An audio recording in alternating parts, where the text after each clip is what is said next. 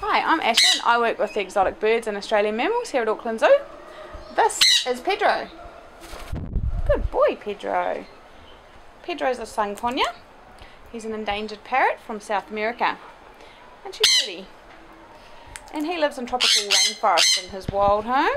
So Pedro was born here at Auckland Zoo, but his wild cousins are a threat of becoming extinct due to deforestation of their rainforest habitat and also due to the pet trade.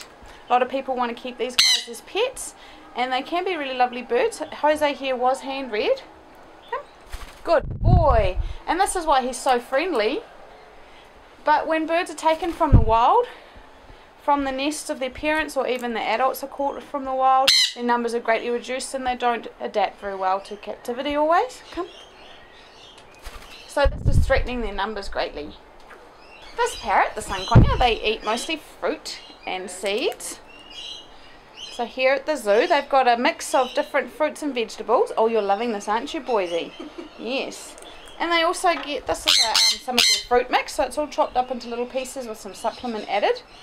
And that ensures that they're getting a lot of the nutrients that they need by spreading it and splitting it up, making it smaller amounts, and they've got to eat lots of small pieces of different foods. We also give them a pellet. This is an organic pellet. Oh, good boy. Oh, he's like, that's not a sunflower seed. So that's made of lots of seeds, and it's also got vitamins and minerals in it. So if he eats all of his pellets, he's getting a very good diet. Come.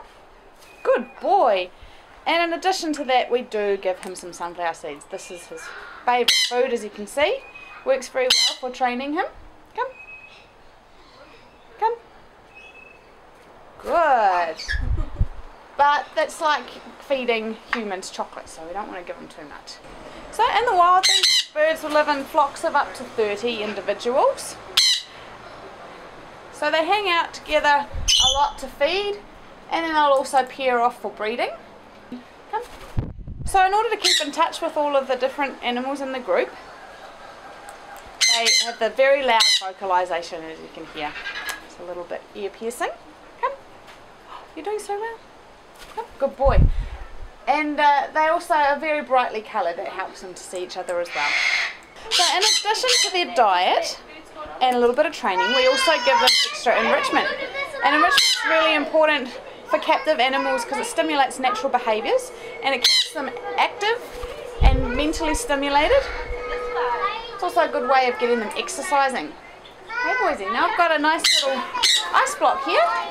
So the idea of this enrichment here is that they have to pick away from the ice all the little pieces of fruit that are in there. So that's going to keep them busy for quite some time. Good boy. I think for now Pedro's a lot more interested in his sunflower seeds, which is understandable. Good boy.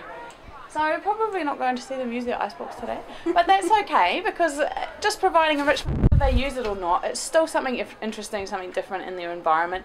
They can choose to come to it whenever they like, and it's all about giving them choice as well, so that's okay. So in addition to the chopped up fruit and vegetables, we do give them a little bit of whole fruit or vegetable as well, because that's more natural, that's more how they would feed in the wild. So we don't give them too much, however, because we do want them to eat the other stuff as well. So hopefully he's going to go for this bit of corn. We'll just stab this up here. This also means that we can put it anywhere around the enclosure. Doesn't matter whether it's under shelter or not, when it's not in a bowl like that. Good boy. Oh, there we go. He does like his corn. So we can put that at different areas around the enclosure, at different heights, closer to the public or anywhere we want to. Another thing that's really important about enrichment is that you make sure it's safe. Now parrots like to chew a lot of things, they can be quite destructive, so we need to be careful that they're given items that if they are going to chew them, that they're not going to ingest them and compact inside their digestive systems. And we also need to be careful with long strings that they're not able to tangle their feet or their necks or anything like that, so we've got to make sure everything's really nice and safe for them. They are very intelligent animals, so they quickly learn how to use things, and so it's a big part of our job to come up with new and different things for them.